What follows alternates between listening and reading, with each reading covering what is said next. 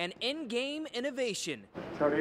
There's a shot clock in tennis. To get our players prepared for it, we're doing the shot clock in all of our summer events, and Washington is the first one on the summer circuit. It's all about pace of play, trying to speed up the game.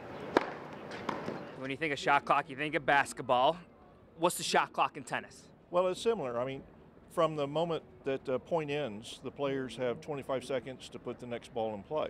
With every new rule, there's a penalty. The players have to know time and situation. As a server or receiver, the first violation is a warning. Okay. And then the second violation, if you're the server, it's a fault. If you're the receiver, it's loss of point. Change is never easy. There will be an adjustment period for everybody.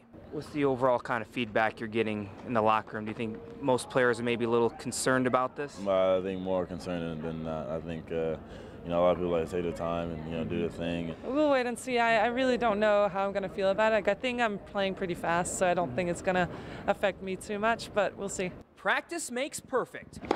The shot clock in tennis might be here to stay.